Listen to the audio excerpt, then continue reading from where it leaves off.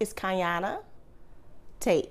Kayana Tate is 18 years old, a senior in high school about to get her driver's license. She's pretty excited about that. She's also excited about this, her new book, Signing with Kai.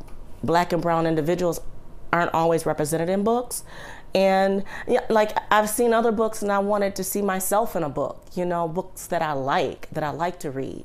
But she wasn't seeing herself, a person of color, in books about American Sign Language, so she made her own. With family and friends signing the alphabet, even little brother MJ has some letters. Hearing people, deaf people, hard of hearing people, the community as a whole, anyone with friends and family, everyone can learn to sign, and we should. And she says, don't be scared to try. No, it's easy. It's easy. It'll be easy because they can look at my book and they'll see pictures along with the alphabet, the words, and the signs, and all there. It's all there, ready for them to learn to sign. For Kayana, this book communicates more than that. It's really important that Black and browns people are seeing ourselves in our books and our language, because it gives us inspiration and it makes us be happy to be who we are. Kayana's efforts are especially exciting for her interpreter on this day, Jackie Thompson, whose mother, sister, nieces, and nephew are deaf.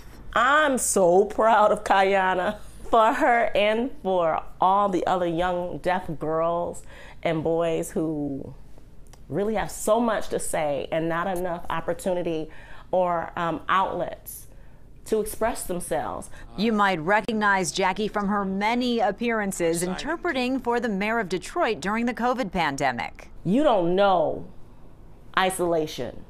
Now people understand isolation because of the pandemic, but people don't know isolation unless you've experienced it for real. Deaf people are in this world isolated, without communication, unless a person decides, I want to talk to you. Which is exactly what Kayana is doing, talking to you, to us, reaching out to the hearing world with a request that we try to learn to sign and see deaf people like her for who and all that they are. More than anything, I want people to know the deaf can.